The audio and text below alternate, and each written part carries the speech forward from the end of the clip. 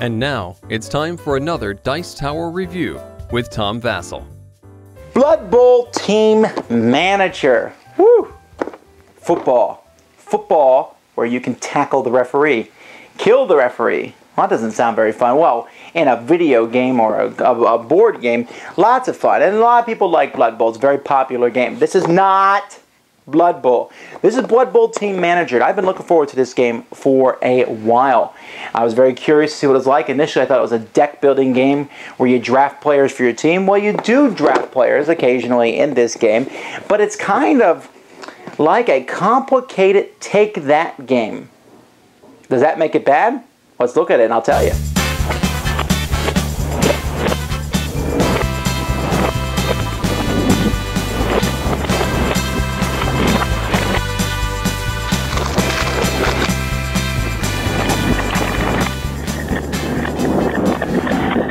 The goal of this game is to get the most fans. Points.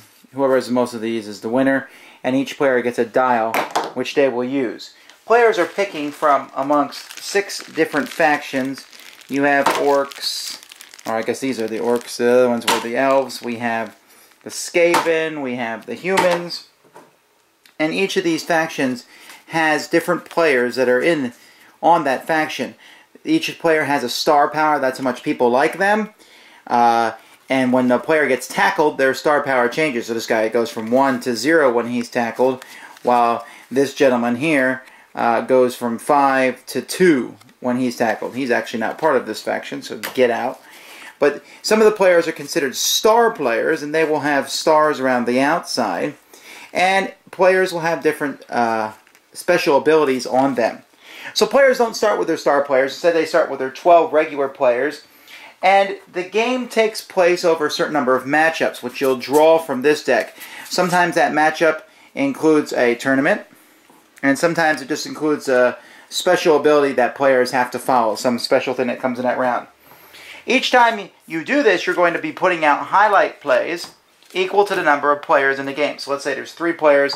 We would put out 3 highlight plays like this. Now these highlight plays are important because players are going to be committing players, cards from their hand, to one side or the other side of that play. Whichever side you commit players to, no one else can commit players to that side, and you can't commit players to both sides. But when you commit players to a side, you're going to get the rewards of that side. So for example, these flags mean fans, so if I commit a player to this side, I'm going to get 2 fans. If I commit a player to this side, I'm going to be able to draft a star player into my deck. And then whoever has the higher star power on both sides gets whatever's in the middle. So in this instance, you'll get 2 more fans and an upgrade. While over here, this card, you can see one player gets a star player, the other person gets an upgrade, and then whoever wins the match gets 4 fans.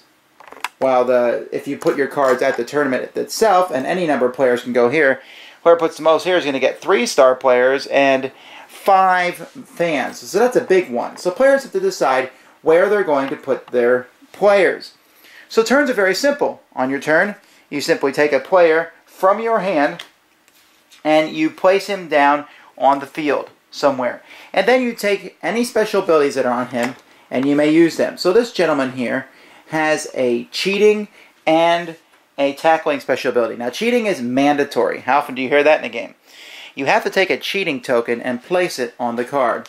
You have a pile of these tokens to the side and you'll be putting one of those on the card, and at the end of a match, you'll reveal all of them.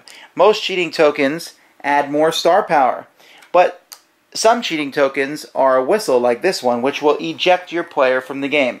Other cheating tokens will add fans because players love to watch cheating. A tackle. When one player attempts to tackle another player. Let's say, for example, that this orc player is going to tackle this Skaven player here. It's a 3-on-2. When you do that, you will roll dice. If your star power is higher than the person you're tackling, you roll 2 dice, and you will choose which die to use. If you are equal to the player you're tackling, you roll 1 dice, and you take whatever that dice is. If you are less than, let's say this guy was tackling him, you'd roll both dice, and your opponent would pick 1. So the only way you're going to tackle him is if you roll a double tackle.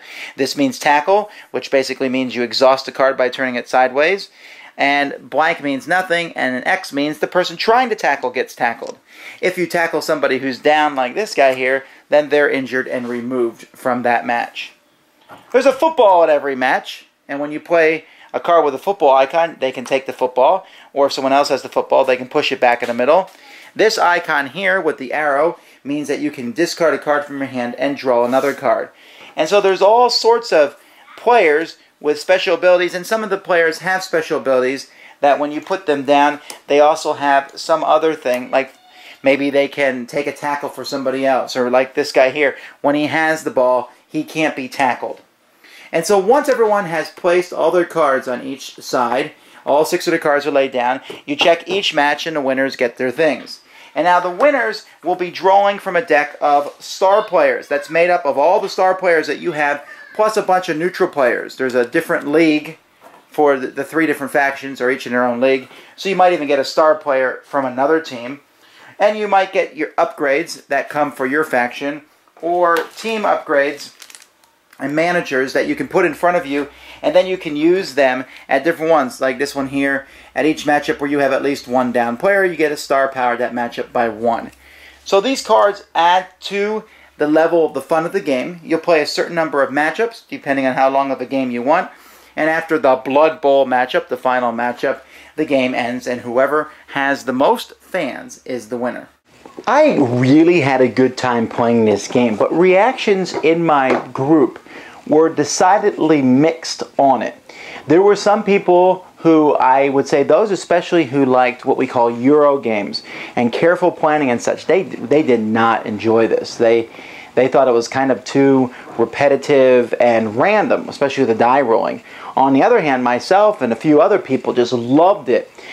There were some people who were, I guess, a little disappointed that it's not Blood Bowl, because you're not actually moving the players around. You're just drafting teams and kind of taking the games in a much larger context. But man, I just had a kick out of it. That throwing the dice for tackles, having weird things happen, having your own guy tackled, drafting a massive player for your team. There's just some really cool aspects to it. And the 6 teams really do have a different feel to them. For example, the Skaven are really good at keep moving that ball and getting cards from your hands. You get the cards you need, while the Dwarves are just in there, you know, straight, solid, and the Chaos cheat like mad.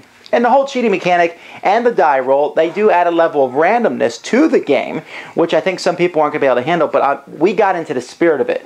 Like I said at the beginning of the review, it's to take that genre, where I play a card on you, and I do this to you, and you do that to me. And normally I'm not a huge fan of those games, but this offers options and choices. And how am I going to play? What order am I going to play the cards in? Because that really matters. And then what card am I going to attack and such? So I like it. It's very interesting. Drafting new players is fun. Getting the new abilities, and I think there's a lot of replayability in this box alone. So for me, it's fun. I certainly don't think the game's for everyone. I think I look for someone who would get into the theme. Those are the kind of people I would play it with. And when I do, we're going to have a blast. So that's Blood Bowl Team Manager, the card game. Thanks for joining us today.